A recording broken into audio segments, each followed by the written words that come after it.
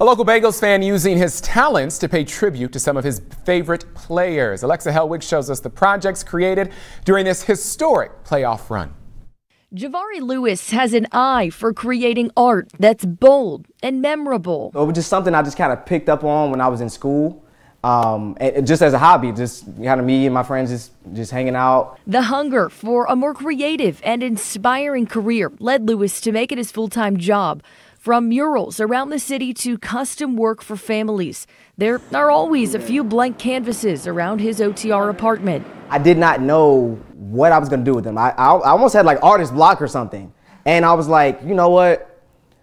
This is historic. They won their first playoff game. I've never seen that happen before. And I'm like, I have to do something. His favorite current player, Jamar Chase, was up first. So this one took probably about like maybe a couple days because I was just so excited. I wanted to get it done after they got that first playoff win. After beating the Titans, Lewis knew it was time to paint the guy throwing Chase those touchdown passes. And these two individuals, every time they play, something historic is happening. So that's one of the reasons why I wanted to pay homage to them. And because the two studs no doubt have a future with the Bengals, Lewis wanted both pieces to be bright. A lot of these colors are like just custom colors that I actually have to mix. I'll mix like maybe like 5 or 6 different oranges. Even though it might just look like a color you get from the store, I actually mix a lot of colors to get these specific hues. Lewis hangs the paintings of Chase and Burrow outside. The display is his own contribution to the energy around Cincinnati. Okay, so say they win the AFC Championship game. Who are you painting next? Oh my, I